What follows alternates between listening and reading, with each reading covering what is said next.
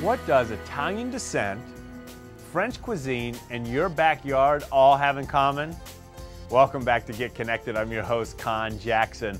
We've got a guest joining us live that is simply amazing. She's one of our favorites here. Her name is Leslie Segrete. Well, that's the Italian descent part of it. We're about to find out why she has a French culinary degree, and then soon we'll find out about her brand new show coming to A&E. But first, Leslie, welcome to the show. It's great to be with you, Conn. Always great to have you back here at Get Connected. Hey, thanks so much for having me. I've got to ask you the question. How does someone with a last name like Segrete, Italian, end up with a French cuisine cooking degree? I already had the degree from Grandma's School of Italian Cooking, so I felt like I should expand my horizons. Well, there you go. We all want to know now when we're going to see you in a cooking show. Probably never. Are you kidding? I'm always so embarrassed about my cooking, and I'm always, saving it for my family and friends, but I do like to experiment, and I have to say that cooking school really sort of widened my horizons of what I would eat. And, now I'll try everything once. And, if I don't like it, I add it to my list of no's. But I'm so happy to do cooking school. It was a lot of fun. Well, Leslie, it's been a couple years since we talked. The last time I think we talked, you had just given birth. I think your son's name is Henry? Yes. Well, tell us how Henry's doing. He's almost 2, my goodness, and I'm planning his big summer birthday party, and I'm trying to figure out how to make the outdoor space look fantastic for all our family and friends. Great segue, yeah. Leslie. And indeed, you're here to tell us about the outdoor living space. You've always had such a great eye and a great way of communicating what we can do to make our backyard so wonderful and a place that we can spend a lot of time. What do you have for us? Well, I think the biggest part where you're going to get your inspiration from is inside your house. You've already got a design style, you know what you like, so look to what you would use indoors and create that same look out of doors. And then look at your space. Are you dealing with a terrace? Are you dealing with a super gigantic yard? Look at what you've got and then figure out, oh, I really like that tree. I'd love to create a sitting area underneath it. Or I've got that pergola, but I'm not using it the right way. So look at what's back in your yard or your outdoor space and then decide how you can best use that and create that room around that.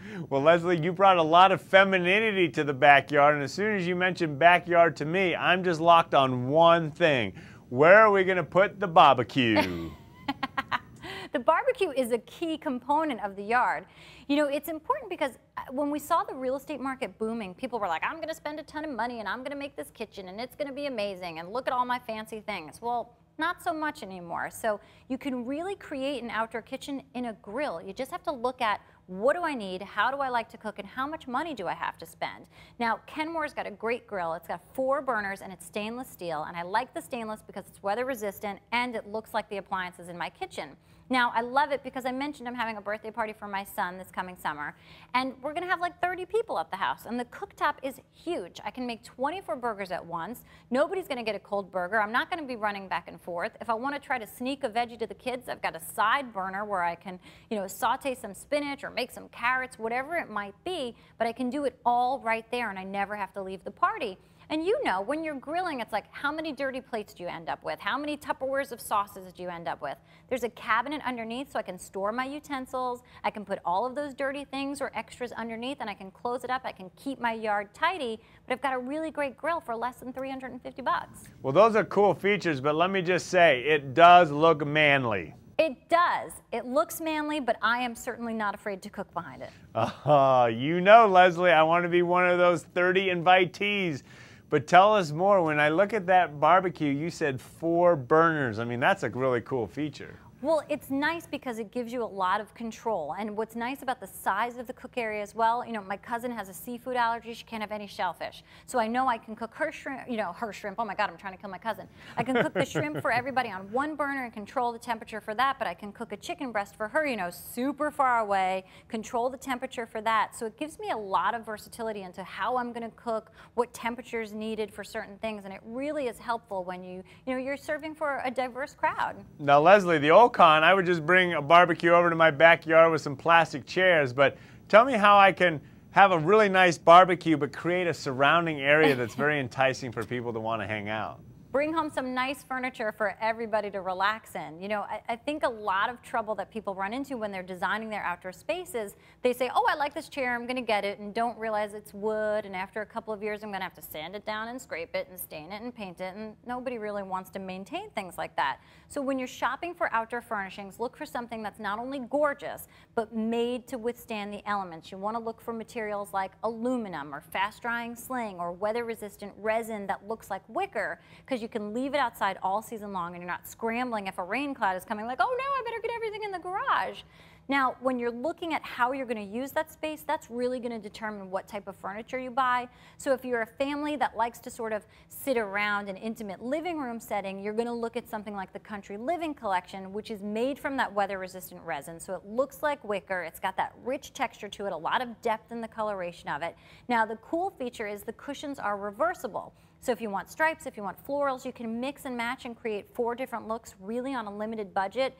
And there are so many options within that collection that you can create a space that's going to work for your family regardless of your budget or the size of the space you have. So we really like that. And now you and I both love to eat out of doors and we love to entertain. So I always start with the table, chairs, umbrella. Boom, that's my basis for my outdoor dining area. But you know, as the seasons progress, I like to add different pieces, and I can go with the Jacqueline Smith Dutch Harbor bar. A bar is great. It doesn't have to be dressed up like a tiki torch. You can keep a beautiful bar, serve your cocktails on it. You've got extra seating for 4. You've also got a great buffet top to serve your food. You know, you can keep everything fresh and handy. Plus, there are some shelves on the backside, again, to hide extras. So you're always at the party. You're not leaving your group of friends or your family, so you can truly enjoy the space. Well, Leslie, you've created the perfect area to chillax. Let me check it down the list. We got the barbecue, we got the bar, and a cool lounging area for all my friends. It's like bring on Memorial Day. Well, all we're missing is you as the cook. Are you available? I would be happy to. Are you kidding? Bring me over. Well, Leslie, before we talk about your brand new show, you have to tell us, is there anything else in the garden you would recommend us to do? Well, look at your garden, bring in perennials. Remember, perennials come back year after year, so you're going to spend a little bit more money up front, but next summer you're not going to have to spend it at all. So invest in some nice perennials that are made for your area, so you're not fighting to give them extra water or food because they're not where they belong. You know they'll succeed. You can also add containers, beautiful planters with fresh, nice, vibrant annuals, and that'll give bursts of color. It's super affordable, and you can really dress up all the surrounding parts of your yard. I certainly hope that there's an iPhone app out there that will remind me to water those plants. Yes, water your plants. All right, it's now time to hear about your brand new show. I'm excited to hear about it. Tell us what's going on. You know, it's super timely. It's called $100 Makeover. It's on A&E. It premieres June 19th at 10 a.m.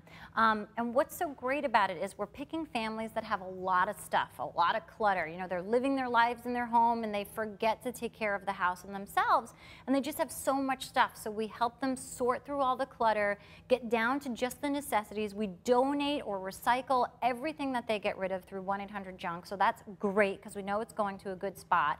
And then we take what they've got and we design the rooms around what they already have but didn't know how to use. And we truly only use $100 a room, so that goes to paint and random materials we might need to finish the project. But it's a lot of fun because we all have clutter and nobody really knows how to sort through it and create a space to live in. Well, Leslie, you can count me in for watching you. It's going to be great to see you back on the air. And it's called $100 Makeover. $100 Makeover, $100 per room, and we've been doing 3 to 4 rooms per house. So it's been quite an undertaking, but it's been a lot of fun. I've got a great team. Leslie, it's always great to catch up with you. Congratulations on Henry, and good luck with that big birthday party. But where can we learn more about the items you shared with us today? You know what? Head on over to kmart.com/outdoorliving. I'm here in partnership with them, so I love to share what they've got because they really have a beautiful line of outdoor furnishings that's affordable and gorgeous, and we all need those things to have a happy summer. Well, Leslie, thanks to you, thanks to Kmart, and continued success, and we look forward to tuning into your new show. Thank you. If you want to learn more about the amazing Leslie Segrete, you can log on to our Get Connected website at conntv.com. Now, we know the summer is going to have blockbuster movies, and we'll be talking about those in the weeks to come. But what's going to be the biggest play? And it may be coming to your city, and it's not to be missed. We'll meet the cast when we come back.